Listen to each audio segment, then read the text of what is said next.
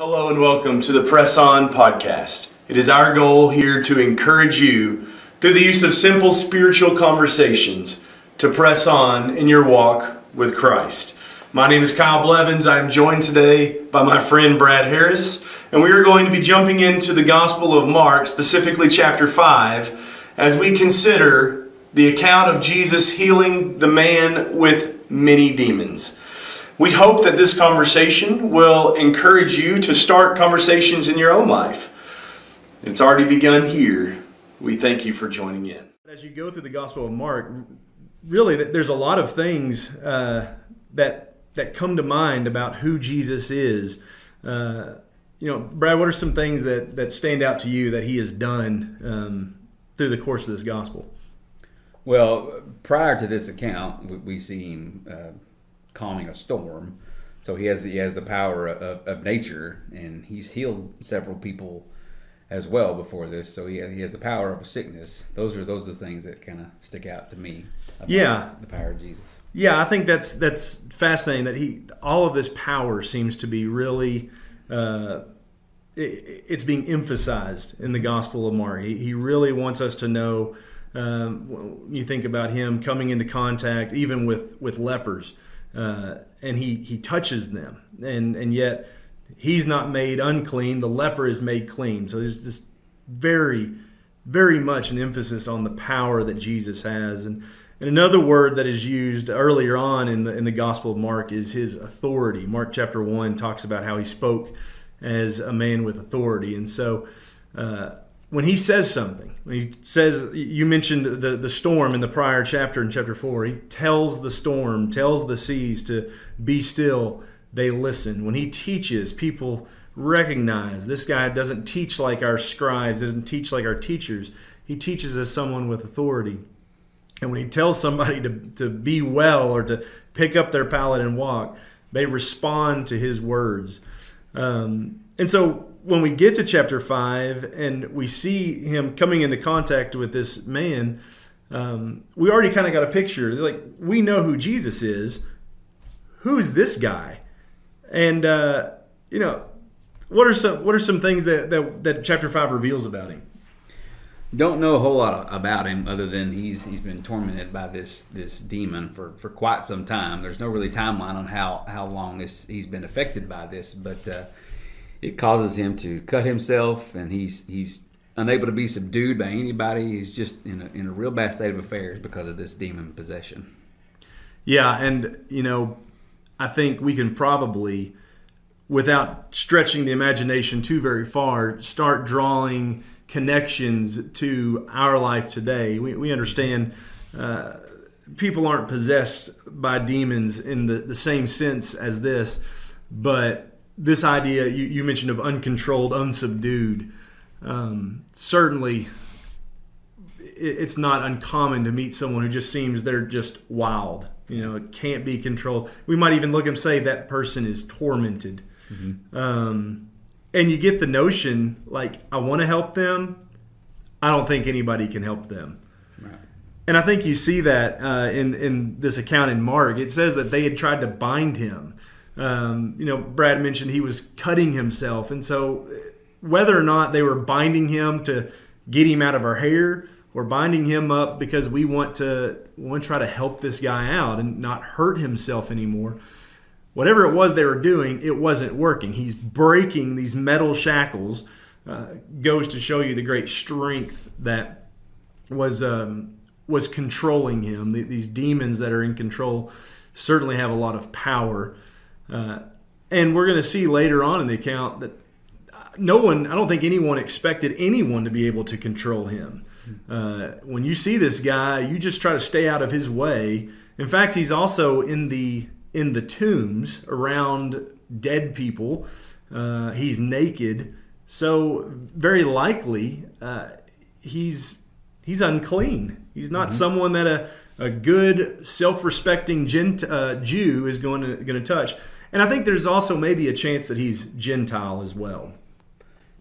The region that he's in, Mark calls it the Gerasenes. Matthew refers to it as the Gadarenes. But this is a region known as Decapolis, and it's prominently Gentile. So he's not someone you would expect a guy like Jesus to spend much time with. Mm-hmm. Kind of to your point, what you were talking about how we can draw some similarities to us and this guy. He was crying out, and just he wasn't be able to be eased. You know what I mean? We can get like that too when we have worries and stress and things like that keep us away from Jesus and Christ. We can experience that as well. So in some ways you can kind of relate to just not being able to be at ease. You know, not having a peace about you, I guess is a better way to put it.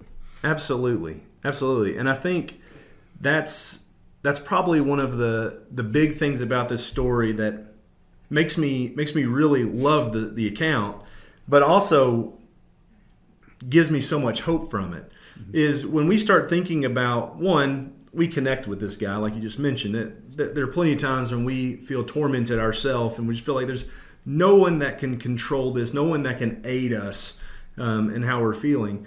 But then when we consider that Jesus goes to this place maybe specifically because of him, mm-hmm. There's not a lot of reason for a Jew to go to this area, to the other side. This is across the Jordan. But yet, in the chapter before, he tells his disciples, we're going across the sea. We're going to go over to the other side. So Jesus intends to go to this area. And when he gets there, he meets this guy that seems like nobody can help. And again, he meets a guy that is very likely ceremonially unclean. He meets a guy that is possibly not a Jew. Mm-hmm. And probably the biggest one out of this story that kind of stands out to me is he meets a guy that's naked. So it's very easy to look at this guy and go, this ain't my sort of people. This ain't the guy that I want to hang out with. And yet, what we find next is just simply amazing. You have the picture of the demons bowing down. They make this guy bow down before Jesus, and they beg him. And what a comparison between what other people were able to do, and then Jesus just shows up with them just begging, please don't torment us. And he permits them to leave. He commands them leave the guy, permits them to enter into the swine. But following that, what picture do you see of the guy after? We had the picture, he's cutting himself, he's naked. But following that, really, how do we see this guy next time we see him? Well, he's in his right mind, so he's no longer possessed by a demon. We see him as a picture of being at peace.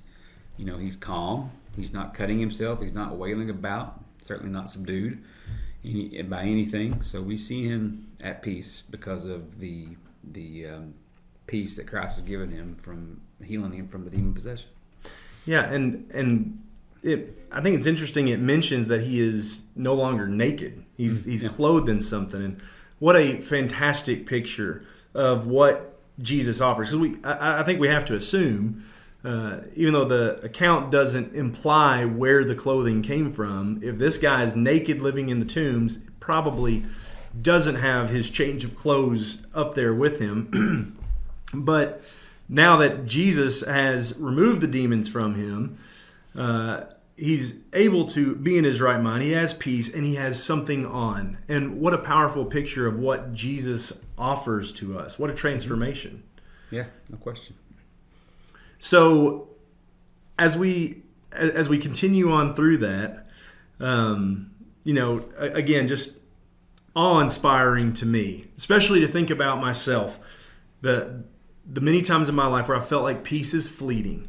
And I felt like I'm a person that Jesus would not want to, I'm not his sort of people. And yet he offers peace. He offers a change of clothes. Literally, we can be clothed with Christ. And that inspires awe. And it seems like from our account, inspired awe in them too, but they reacted certainly a way that you wouldn't expect. Yeah, very much so. you would think that there'd be a feast, a celebration about this guy, because there's so many aspects of this. He was no longer tormenting the area, which means people could have a free reign or free passage to anywhere without fearing him tormenting them. But it's the fact that he's no longer tormented by this. You think there would be some celebration at this, but sadly, that's not the case. Yeah, they are. It says that they are in awe of him, but then it also says that this awe leads them to beg Jesus to leave. You know, the demons beg Jesus, leave us alone. Don't torment us. And now these people are acting just like these demons. You know, I know we read the demons are sent into the swine, but you have to wonder if they weren't also in these people, because they act exactly like them. That's a good point. But then you see maybe a comparison or a contrast to that in this guy. What's he do at the close of this account? He asked to go with Jesus. He begged to get in the boat and be with Jesus, which is it's unbelievable, the dichotomy between the people's reaction and his reaction. But he was probably going off of feeling at ease and at peace, and he knew Jesus could provide that, so why would you not want to be around him all the time? Exactly. I guess I have to wonder if maybe it was because he had personally, he had experienced that. Yeah. He knew what had happened to him. All these others, they're hearing this account. One, they're hearing it from the herdsmen who've just lost 2,000 head of swine. So maybe the account isn't perfectly given over to them. So there could be some things in there. But the thing that stands out to me is when they ask Jesus to go, he doesn't try to explain to him like, wait a minute, let me tell you what I did. Yeah. He goes. Yeah, look what he doesn't try to sell himself, so to speak. Look what I can offer you. Look what I've done to this guy. Look what I've done to this person. I can show you more of what I'm capable of doing. If you don't want him to be there, he'll leave. I want to pause and come back to something that you said about the people and recognizing him, the demons. The demon couldn't be subdued. And he recognized Christ when he got off the boat. And it's the contrast between these two people. They didn't believe anything. They didn't believe what he had done and the miracles that he did. But even the demons themselves who resided in this man believed and feared Christ. Another thing, and this was something that you had talked about earlier that really I thought was a fascinating point. He wants to go with Jesus, and Jesus says no to that too. You're not going to come with me. Mm-hmm. Jesus has another plan for him: to stay and to tell your people, your friends, the people that you're around, maybe even go and tell the Gentiles. But he says, I want you to stay, go home to your people, and report to them what great things the Lord has done for you. And while we might think for a minute, well, like that's really not fair. Like, why didn't he get to go and be with the 12 apostles? Why didn't he get to go and do that work? God has another plan for him, and the end result for that leads to a future interaction. Yeah, that really turns out to be a blessing for a lot more than just this man. Exactly.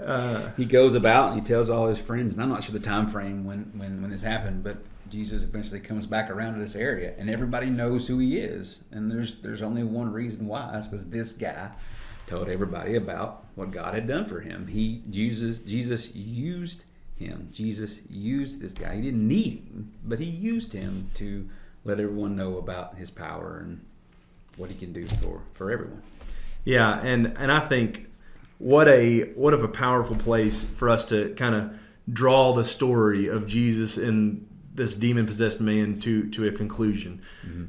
We can relate with him feeling like a people that aren't God's people at times. We're the kind of people that we just wouldn't expect God won't have anything to do with us.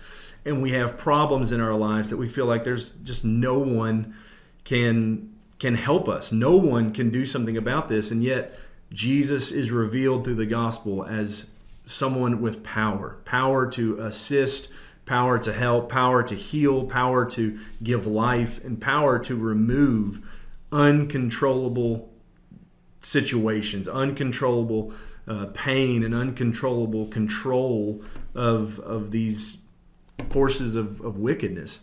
He can do something about that. But when he has done that for us, and when we have been transformed by him, we have been clothed with him in Christ, we gain a responsibility. For sure. How are we going to recognize the grace that God has provided to us in difficult situations, in impossible situations that no one can help us with these problems? How are we going to recognize what God offers through Jesus Christ? And then how are we going to, in turn, share that with others and create opportunities for them to bring the needs that they have to Jesus, to the one with the power to help, the one with the power to change? You know, it's fascinating. We can go many places and read about how God sent Jesus. God so loved the world. You know, so he loves everybody, and he desires every person to be saved. We can read many passages that state that. But if you reject him, he's not going to chase you. he's so to speak. He's not going to, I mean, he will seek you out, like the parable of the 99. He will seek you out. He will seek you out like a lost sheep, but he's not going to hold you down and make you obey. We're not robots. We all have free will. But if you reject Jesus, he will let you reject him. He will leave. So as we press on each day, I hope we will think and consider about the things we learn from this interaction with an unlikely man and all-powerful Son of God. I hope we will remember that he is able to assist us and heal us, free us in situations that seem hopeless. But I also hope that we will remember the power that we have to go and tell others what the Lord has done for us. And remember the great opportunity that provides them to come to Jesus and hear what he has to offer, to feel the power that he has to save. So we thank you very much for being with us. We hope that you will take just a moment to like this video, share it with others. Maybe you'll be sharing the message of Jesus and the man with many demons with someone who needs and feels like their life is out of control right now. Whatever you do, we hope and pray that God will be glorified in it. We thank you so much, and we just ask you to close with this thought. What are you going to do with the Jesus of authority and power? What are you going to do with him today? Think about that. Thank you.